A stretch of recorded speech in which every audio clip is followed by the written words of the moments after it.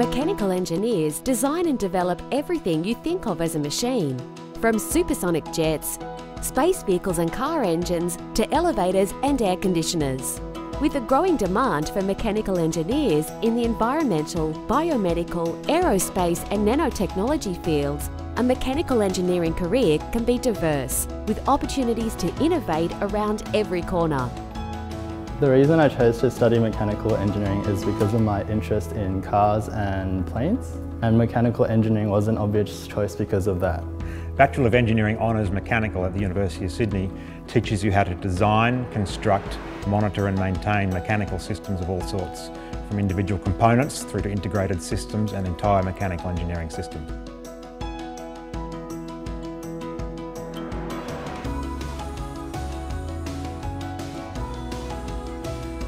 So something I really enjoy about my mechanical engineering degree is fluid mechanics. So we analyse fluid flows, how they kind of work around different bodies, whether it's streamlined, a bluff body. There's a wind tunnel that we get to look at, and so they kind of dye the air at one side so you can see how the air streams. One of the wonderful opportunities that our students have is to get involved in the Formula SAE racing team.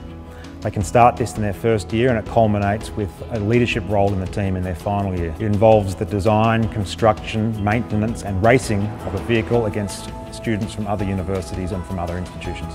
So as part of our degree at University of Sydney, we do a 12-month industry placement. I did it at ACON, which is an engineering consultancy. So I worked in fire protection, which is designing sprinkler and detection systems for buildings. So the main project that I worked on was a 30-storey high-rise. We had a set of tanks in the basement and we had to figure out how to get the water from the basement up into the top floor to subdue a fire. Our graduates work in the design, construction, monitoring and maintenance of all sorts of equipment.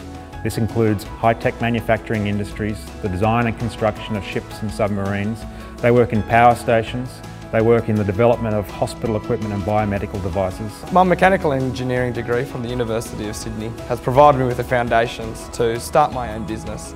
I'm currently the Director for Rail Confidence and I manage 10 engineering staff who consult on rolling stock matters around the country. Whilst I studied at the university, we were given a fair few opportunities to go out on site and see real-world examples of how mechanical engineering is being applied. In one particular instance, we got the opportunity to go out to Main Train out at Auburn, which is the major maintenance facility for Sydney trains, and we got to see the heavy maintenance being undertaken on the rolling stock. I believe there are a number of roles available for mechanical engineers depending on where they are within their career. These range from design roles through to consulting and advising, all the way through to something that you wouldn't typically expect engineers to be involved in: financial advising, management and legal advice.